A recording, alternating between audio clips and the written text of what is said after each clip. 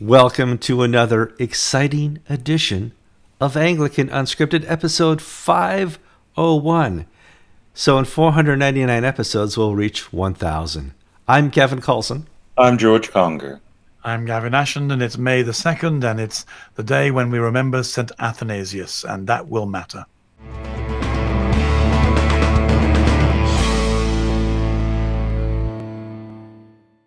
Welcome to 501. Okay, you said St. Athanasius. Let's talk about the creed. Let's talk a little bit about history because it seems to be happening all over again, Gavin. The Athanasian Creed is fun. But the reason why it's no bad thing to remember what Athanasius struggled with is because the heresies that the church faces are always the same. The devil has a strictly limited repertoire of things he can attack the church with, and the same way he has a limited repertoire of things he can tempt us with. But one of the critical ways in which the church has been hurt in the past is the diminution of the authority of Jesus. So a lot of people wonder quite what the value of the Trinity is. The moment you move away from what the church has understood to be the classical doctrine of the Trinity, one of the things is to have a diminished Jesus. And the problem with a diminished Jesus, a Jesus who's a creature, or anything less than fully God, is the things that he said and he did become less potent. Now, that's taken advantage of by people who want to accommodate themselves to the world, or to the culture, or to the politics, or to some other value system. What Athanasius did was to lead a rebellion in the church of Orthodox, apostolic, biblically minded Christians who confronted the zeitgeist of the day. The bishops had all become Arians. They were getting along reasonably well with a demoted Jesus because it was politically and culturally useful to them. The baptized said, we're not having this.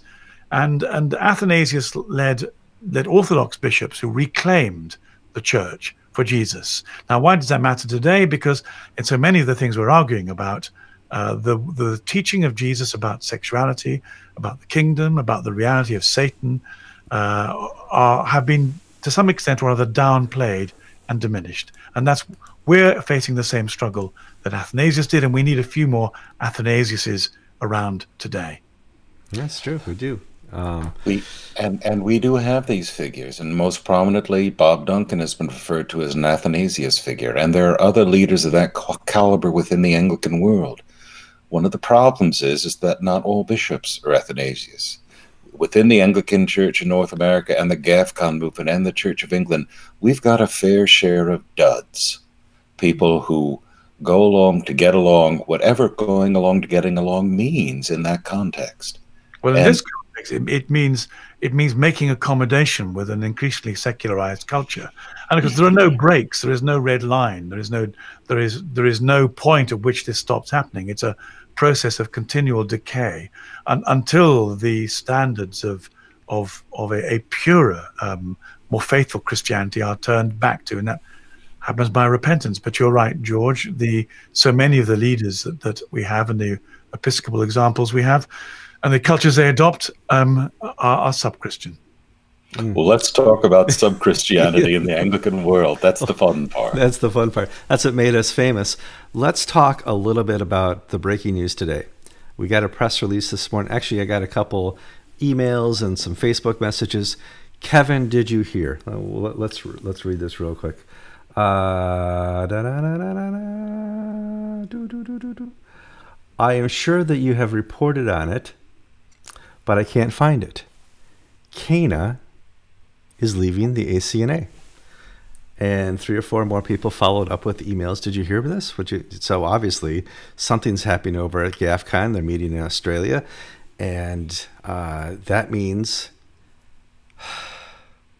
one of our fears that CANA would redefine their relationship with the ACNA has occurred. Now, let's back up.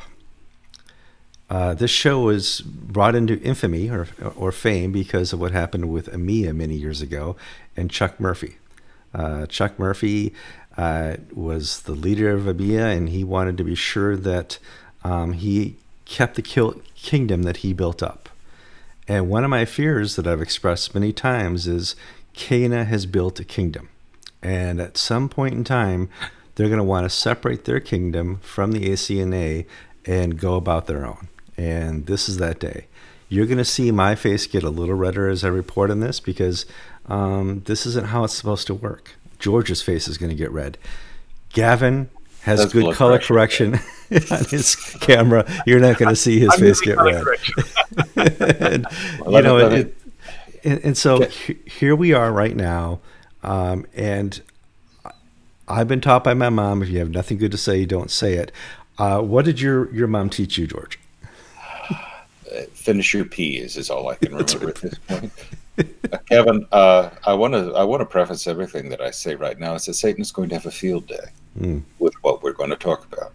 This is the sort of nonsense, the sort of crap that Satan and the enemy seeks to use to destroy the church, because it's so petty, so stupid, so unnecessary. It's so outside of the call for the church and for believers. Yet, what are we focusing on? Nonsense. Well, should we tell them what the nonsense is? Yeah, go ahead, George. Okay. The Concordat was signed in Sydney tonight, Thursday night, between the Archbishop of the ACNA, Foley Beach, and Nicholas Oko, the Primate of Nigeria, redefining, or as they tell us, clarifying the relationship between the CANA and the ACNA and the Church of Nigeria. The old understanding had been that CANA bishops, just bishops, mind you, had a dual citizenship. They were members of the ACNA House of Bishops and the Church of Nigeria's bishops. The diocese, meaning the lay people and the clergy, were part of CANA, but they were part canonically under this ACNA. That has been under tremendous stress over the past year, and the source of the stress is the Bishop of the Diocese of the Trinity. There are three CANA dioceses: CANA East, CANA West, and the Diocese of the Trinity. I do not think all three CANA dioceses are going to move in lockstep on this. The Diocese of the Trinity is for Nigerian expatriate Christians in the United States, Anglicans. They've been behaving very badly over the past few months. We had the incident earlier this year when, without consultation with the ACNA, they had the Church of Nigeria appoint 4 suffragan bishops, including one who holds to non-Orthodox values and doctrines on the issues of the prosperity gospel, the word of faith. They've done it again. This particular diocese has raised tribe, race above Jesus Christ. They want their Nigerian ethnicity to be triumphant over the ethos of the ACNA, which is that we're a post-cultural church, post-racial church. We are a church of believers where there's neither slave nor free Jew, free Greek nor Jew, male nor female, but we're all one in Christ. The Diocese of the Trinity wants us to be one as Nigerians. Oh, and by the way, we're going to have 4 bishops, and we're going to divide them among the tribal groups in Nigeria and replicate that in the United States. And now these jackasses have opened the door to the fracturing of the ACNA. I'm just appalled. And part of this is that the ACNA has never had any problems disciplining bad bishops in the past. The Diocese of All Saints, whenever they get up and antsy about we're going to walk out over the women's issue, they get slapped down. Well, because they're a little forward in faith diocese, they can be, and they're white Americans, they can be told what to do. When Chuck Murphy got too big for his boots and basically wanted to be king and keep all the toys in the room, he was slapped down. But because we're dealing with the Church of Nigeria's bishops, who are not culturally or theologically on the same wavelength with ACNA, ACNA backs off and pays deference to racial issues. And this is what Gavin is talking about, of allowing the values of the world, class, race, culture, to be paramount over the values of Jesus Christ. And it's that serious an issue. It's a hard one to swallow. And I feel the same way now I did when we were being attacked by AMIA.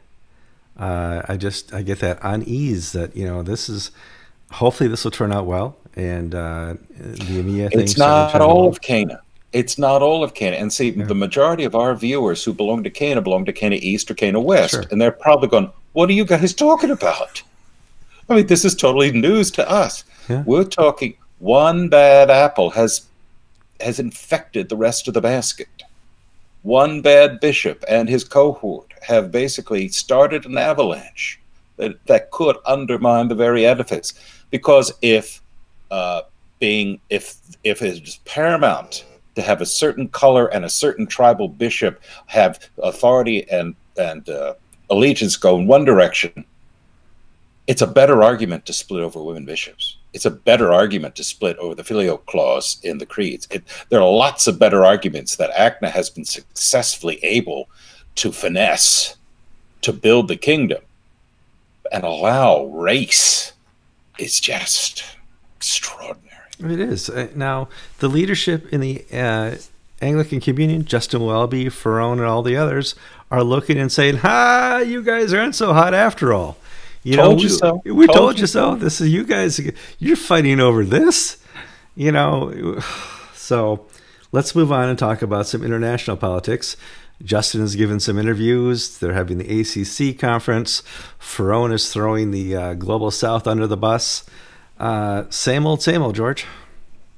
What's new? Yeah. Josiah Dawa Ferrone said these sorts of criticisms.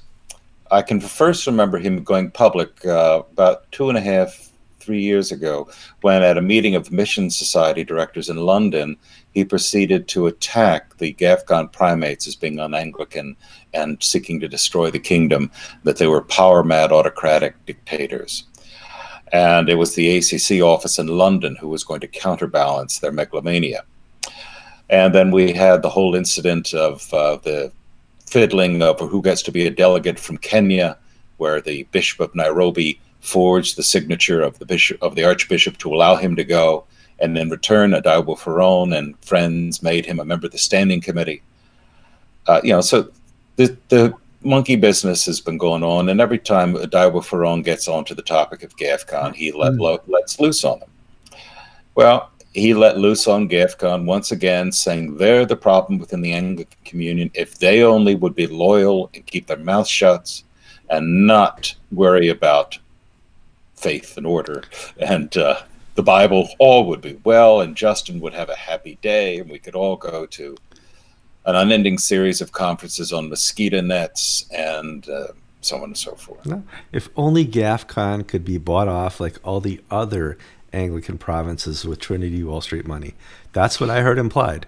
Oh, in my parish life, and I'm sure Gavin has come across this, it's like the husband who says, I can't see why my ex-wife is still mad.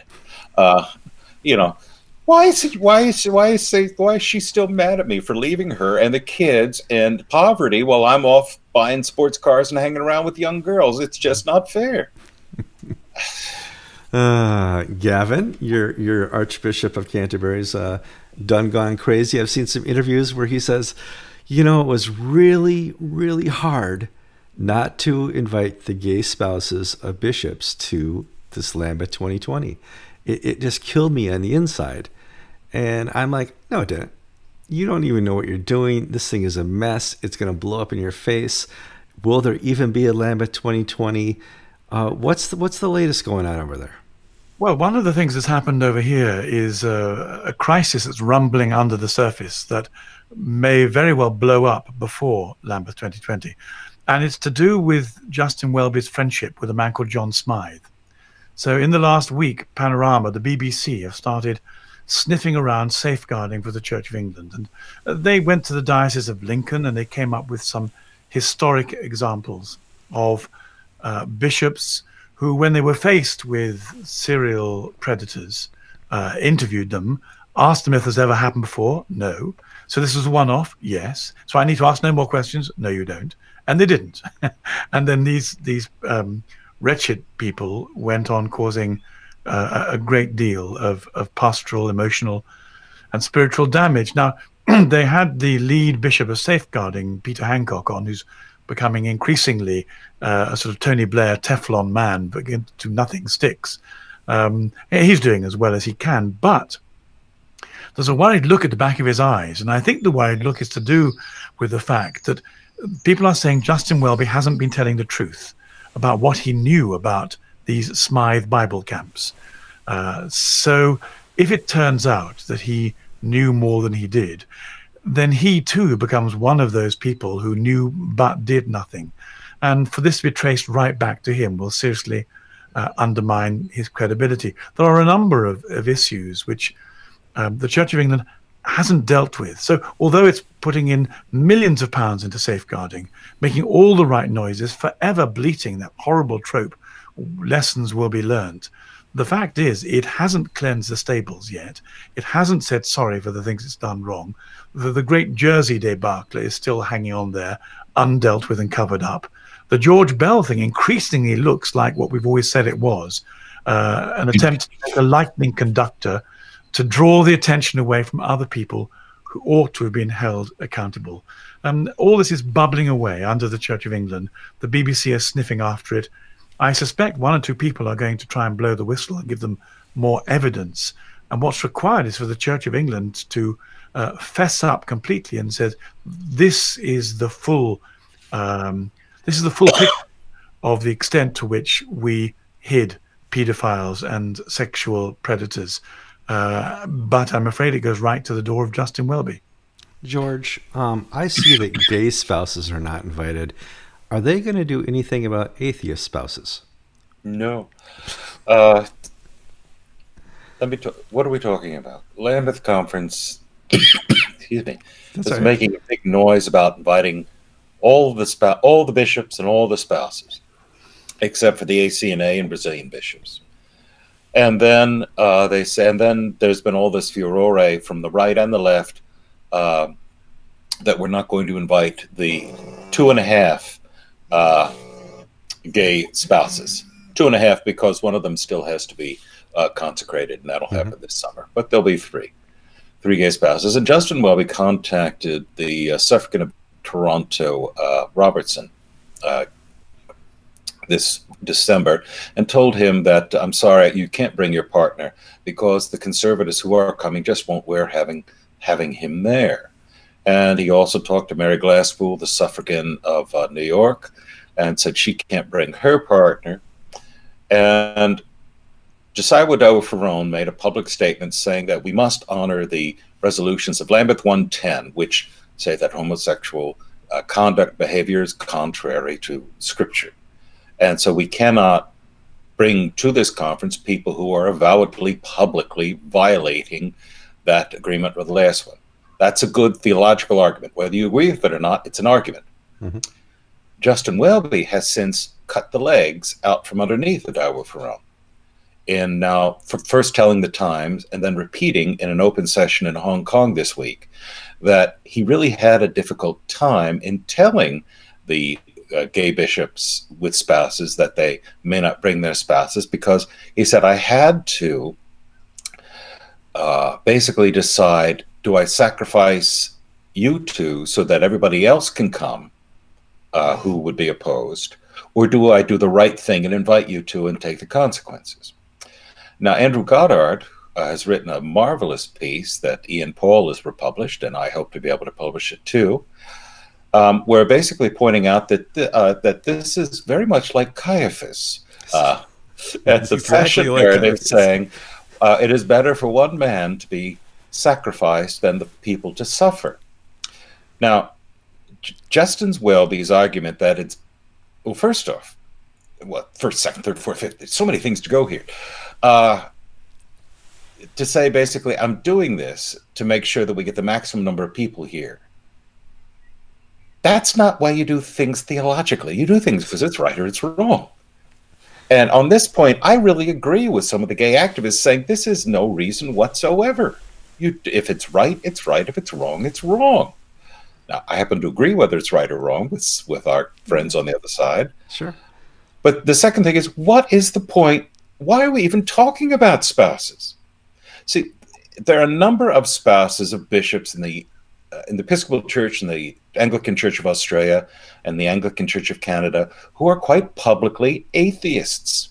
The husband of the Archbishop of Perth, does not believe in Jesus Christ as Lord. He doesn't believe anything. It's not that he's a quiet, mumbling agnostic. He's an outspoken about not believing. The gay partner of the suffragan of Toronto happens not to be Christian either, but it doesn't matter. Because he's gay, he can't come. Now, here's the joke. If you deny Christ and are a spouse, you can come to a conference. If you're gay and believe in Jesus, like the suffragan of New York's partner, you can't come. And then in the sort of footnotes of all that they're going to do, they're opening up the whole conference to the spouses, to everything. Now, at one time, bishops had voice and vote. In 1998, they had voice and vote. 2008, they just had voice because they got rid of votes. Now, they're diluting it even further by having the wives sit in on most of the sessions. What is the point? I mean, is it just... See, let me explain. Why do spouses even go? I don't know. 30 years ago, they didn't. Well, no, they've always 40 years ago. The wealthy American and Canadian and later Australian bishops would bring their wives for a fun trip to England. In 1988, Mrs. Runcie, I think it was, organized a Ladies' Day outing. And just imagine at Christchurch College in Canterbury, where basically it's ladies with teacups and large handbags and silly hats. That's what it was. It was just sort of to keep the ladies busy while the men were working. Eileen Carey took it a little bit a step further and sort of organized activities and things to talk about among like-minded women, because there were no, I don't think there were any male spouses. No, there weren't male spouses in 98.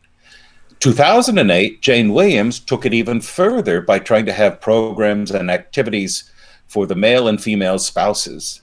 And now we've got this new model, which is being called cultural, that in some African dioceses, the woman, the wife, has just as major role as the husband, and she has a ministry too.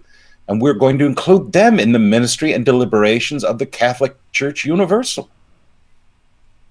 I think the tone of my voice is giving away the fact that I find this really problematic. But it's so crazy. I mean, we've I don't know if they're going to have any vote this time either. Have you seen the agenda? Are they going to vote on anything besides mosquito nets, or? I don't know. We don't know.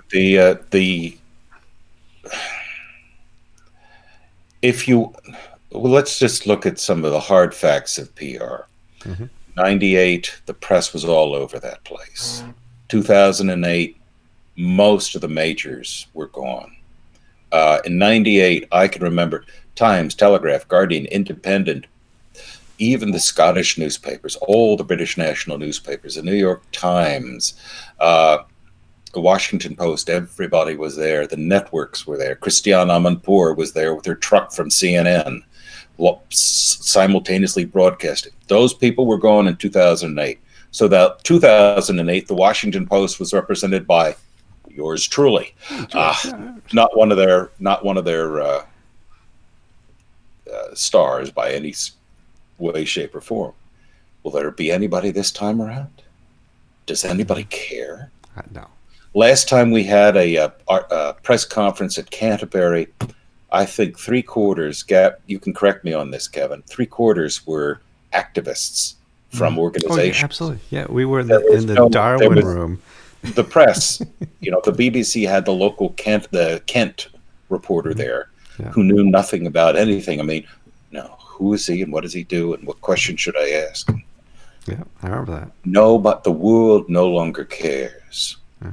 And maybe that's a good thing for Justin Welby. I don't know. But it's a lie. This whole sense of the Catholicity of the Church as represented by the bishops at Lambeth, it's now turned into a shallow, hollow, horrible lie as to what the Church really is. It's been a bad week for Anglicanism. I don't know if well, let's move on to Gavin. You've just depressed us so bad, George. Gavin, it's been a bad week for Anglicanism. It is, although I think that what we're facing is an earthquake. And in the life of the church, as things get worse, the Holy Spirit works ceaselessly to alert people's consciences and their hearts and their minds.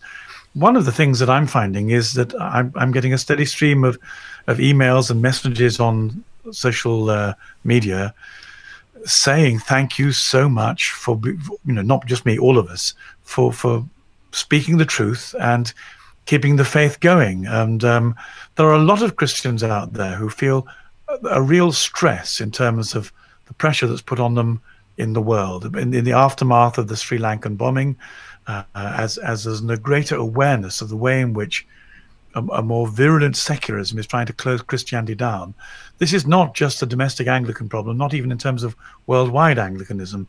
This is we're reaching a very significant point in cultural history where Christianity is fighting for its life with some very serious opponents.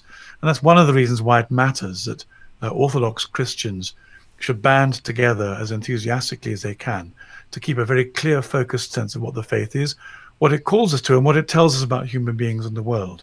So yes, the news is bad. The accommodationists are rushing pell-mell into an improper perversion of the faith. But there are a good many people who love Jesus, are faithful sons and daughters of the church, and who are determined to go on praying, go on witnessing, and go on agitating. Let me give you an example of why I think a criticism that could be raised against my comments is that you're really taking this stuff way too seriously, George. I mean, chill out, calm down. Well, why does it matter that we should strive for a church of holiness, a church that seeks to be faithful to Christ no matter what? 400,000 people have died in the civil war in South Sudan in the past few years. We're not talking about the Muslim Khartoum government murdering the Darfuris and the people in the Nuba Mountains. We're talking about the Nur and the Dinka, the two primary tribes at war, and the president and the vice president of different tribes at war with each other, and the peripheral tribes, especially in Equatoria, choosing sides, and the Khartoum government having fun destabilizing the government. And the church in South Sudan has again and again and again tried to move the people out of the tribal mindset, out of the cultural mindset of that I'm a Nur first, I'm a Dinka first.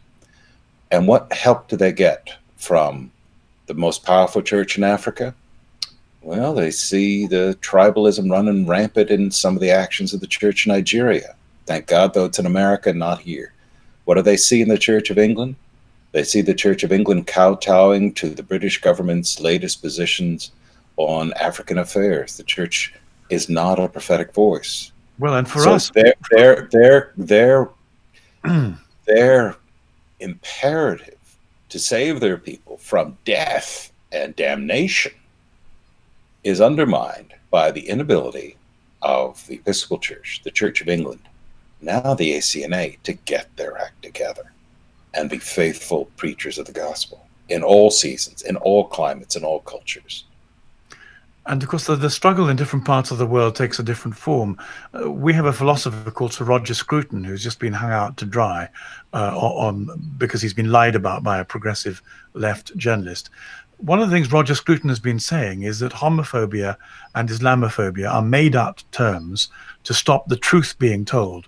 The truth that is being told is the Christian truth. The Christian truth is Islam and Christianity are different. The gods of Christianity and Islam are different. Not many people know, but the figures in the Quran that Muhammad made up, Abraham, Noah, Moses, Jesus, Mary, these are fictional creatures from Muhammad's imagination. They bear no relationship whatsoever to the Bible. In our country at the moment, you can't talk about the difference between Christianity and Islam without becoming increasingly at risk of some form of criminal activity.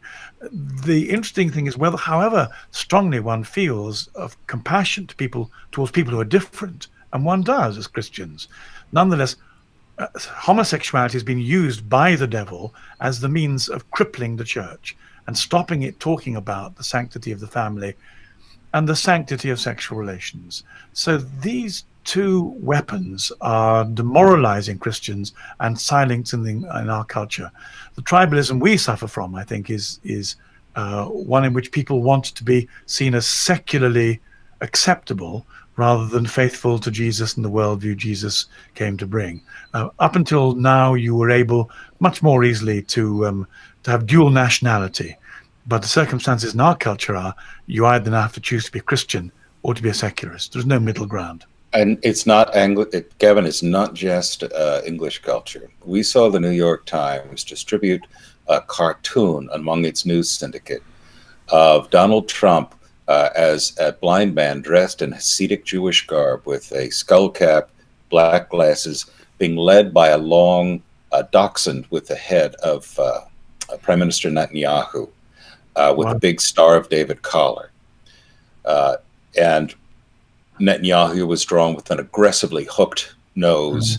And this was the New York Times. This was not Der Stürmer. This is not something from our history books. This is the New York Times publishing as vile and anti-Semitic caricatures as possible to be. This past weekend, we had our Holocaust Day Sunday service where we go. We had about 30, 40 members of the congregation go over to the synagogue for Sunday afternoon service where we remember and recount the 6 million who died in the Holocaust. And I've been doing this forever since I moved to this community. It's our annual thing. And fewer Christian churches take part. And the conversations have been changing over the years, where I'm talking to the Jewish retirees from New York, New Jersey, Massachusetts, Connecticut, who are basically telling me that they can't believe that there are now open anti-Semites in Congress. They can't believe that these are people, one guy said, I marched with the civil rights movements, and now black activists regard the Jews as being just as bad as the worst white racist Ku Klux Klan member. I mean, the specter of anti-Semitism is no longer a disreputable thing that we try to rubbish and hide. It's out in public. And it's actually worse in Europe, much worse in Europe. The flow of this new cultural, intellectual, and spiritual movement is moving very fast indeed. And that's one of the reasons why it's absolutely incumbent upon the church to bear a witness to protect the Jews against anti-Semitism. We all know that anti-Semitism is essentially satanic at root, with the rage of evil against God's chosen people and his chosen project. But it becomes all the more astonishing that our Christian leaders, Athanasius would have something to say about this, that our Christian leaders remain silent as the church continues to compromise and not stand up against this cultural flow that is so destructive towards Christendom and Christian values. It's more than enough for the church to be talking about. But what are they talking about? Things of no consequence. Pretty sad. Okay, guys, we've just depressed our audience for 30 minutes.